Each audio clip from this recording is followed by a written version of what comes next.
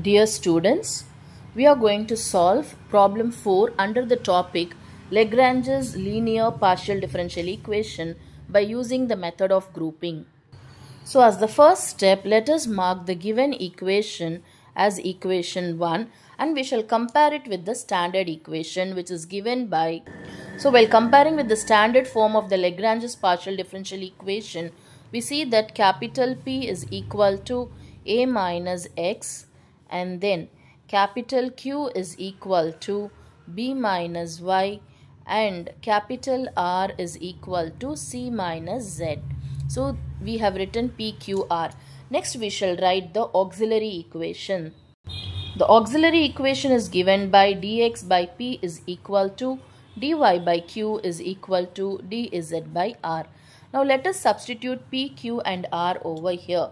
So what we obtain is, at the place of P when we substitute a minus x, we get dx by a minus x is equal to dy by Q, that is b minus y, and that is equal to dz divided by R, which is c minus z.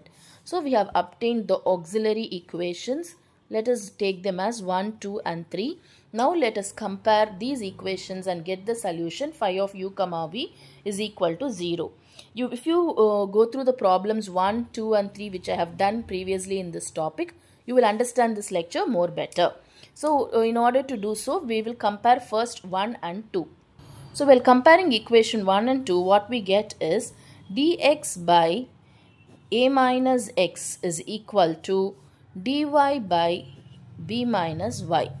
Now we have to integrate on both the sides. What is integral 1 by a minus x dx? It is logarithm of a minus x by the integral formula is equal to, an integral of this is log of b minus y. And since we have logarithm here, we will add the constant as log of c1.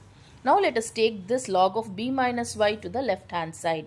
So we get log of a minus x minus log of b minus y is equal to logarithm of c1.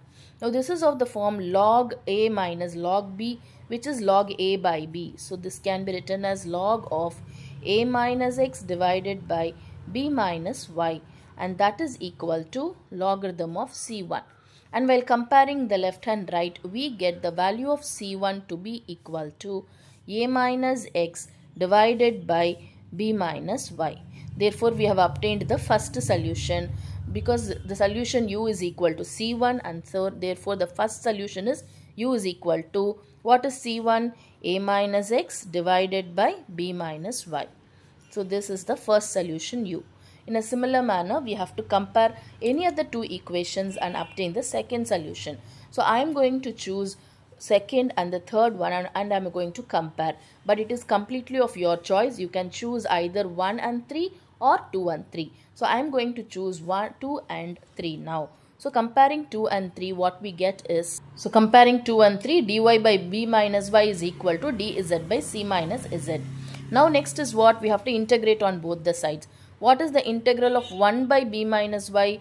It is logarithm of b minus y by the formula from integral calculus is equal to, what is the integral of dz by c minus z? It is logarithm of c minus z plus the logarithm of another constant c2. Now taking this log of c minus z to the left hand side, we get log of b minus y minus log of c minus z is equal to logarithm of c2. Now this is of the form log a minus log b, and so this can be written as logarithm of b minus y divided by c minus z is equal to logarithm of c2, and therefore from this we get the value of c2 to be equal to, comparing both the sides, c2 will be equal to b minus y divided by c minus z. Therefore the other solution v also we have obtained. So v is equal to what? c2, that is b minus y divided by c minus z. So we have obtained the second solution v. So we have the solution u and we have the solution v, and therefore the final solution is phi of u comma v equal to 0. What is u? A minus x divided by b minus y. And what is v? B minus y divided by c minus z.